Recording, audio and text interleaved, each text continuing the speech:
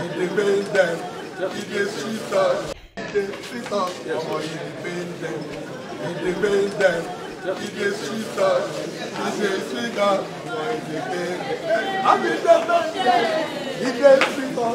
sir. We are caught. Just let go.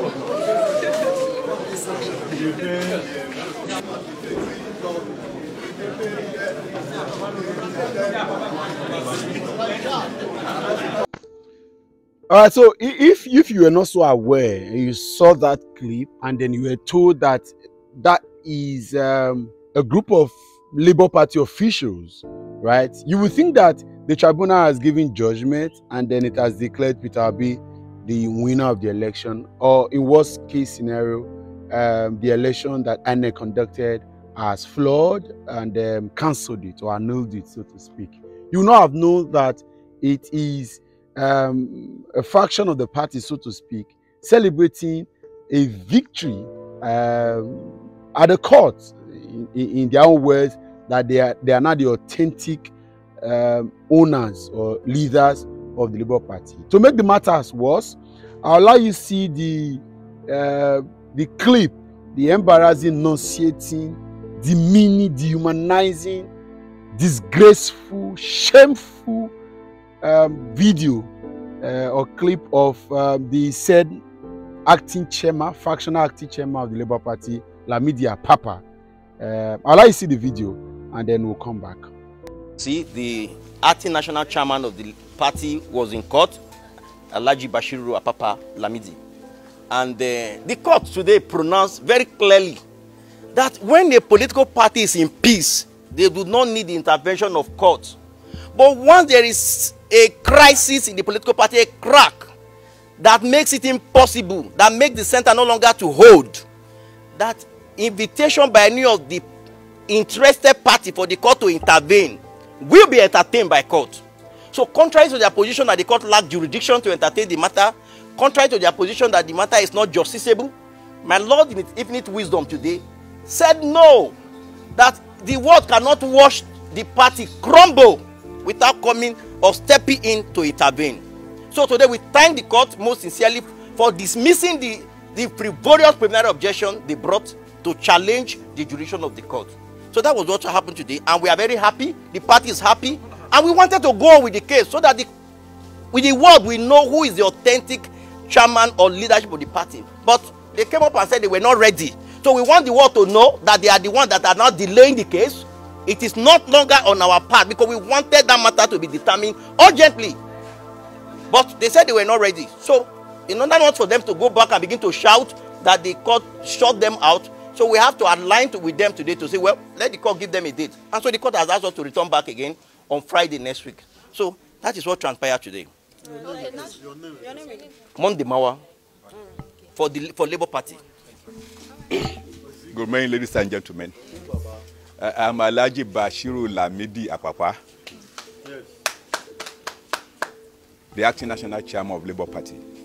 I am so pleased that justice has taken place today.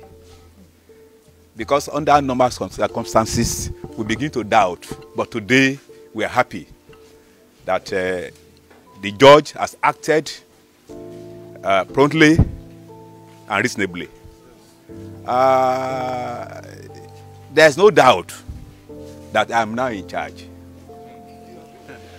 It has now been confirmed by the court that I have the right to be in charge until another order is taking place. As of today, I'm the chairman, acting chairman of the party, and anybody who parades himself, apart from myself, is acting legally. And I want to tell the whole world that come next Friday, the real suit will start when the issue of forgery, conspiracy, and so on and so forth will commence. And from there, we know if actually that offense has been committed or not. I want to use this opportunity again to tell the whole world that the tribunal that's going on, I want to invite all the lawyers that are in charge, that are representing Labour Party, that they should come for briefing. They should come and give me updates of what is happening in that tribunal within the next 48 hours. Because right now, I'm the person on the driver's seat, and I'm fully in charge. I'm giving this opportunity for them to know that this is the order. Thank you so much, Mr. President. Thank you. Yeah, that's him. It's quite painful that we think that we are fighting an easy fight. It's quite embarrassing that some Nigerians are yet to understand how much deep the war is. It's a war, actually. It's a war. And no wonder people are not getting it. I don't know how. People that live their life owning the resources, the blood, the veins, the soul, the spirit of this country. And they are going to wake up 8 months, 9 months, 10 months, and they say you're going to take over the country for them. I don't expect them to fight.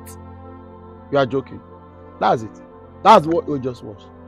And you think that for a man who's in Labour Party, the main goal of an opposition party would be to displacing the central government. But no, a certain media papa thinks that fighting Bola Tinubu's mandate is unconstitutional, and because of that, he cannot accept it.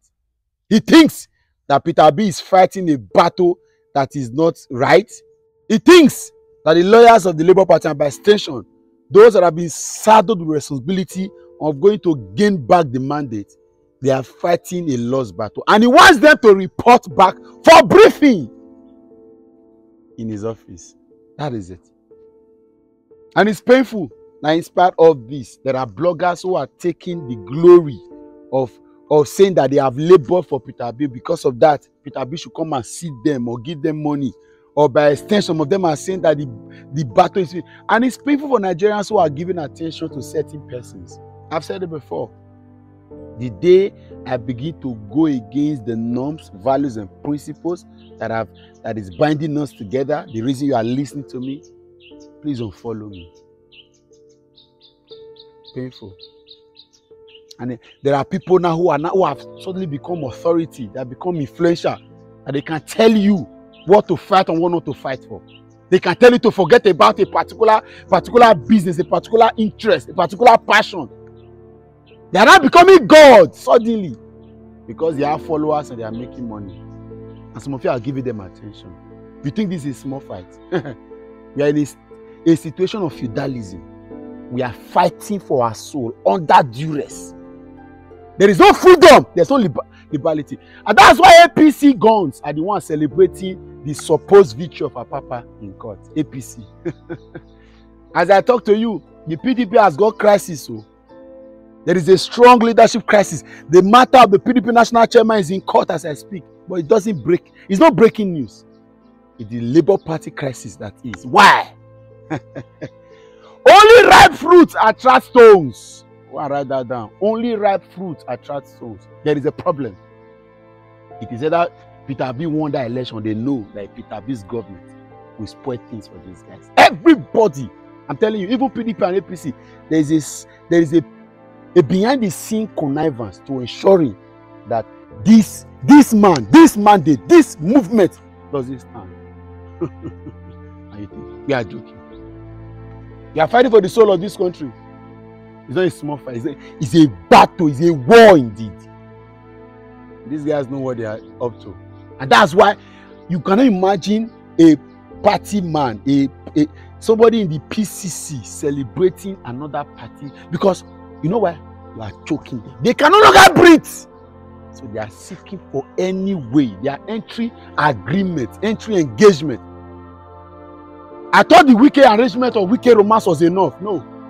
You now want to. And I've said it before in case you are not aware. The idea is very simple. And you heard now there is a court ruling that has given rise to the man. By the time Bola Tinubu become president, God forbid, again, God forbid, again, God forbid, God Almighty forbid, that he become president, is to empower the man with national security forces, police, DSS, to enforce his way to taking over the structure of the Labour Party. And from there, it will be the downgrading, the diminishing of the whole agenda.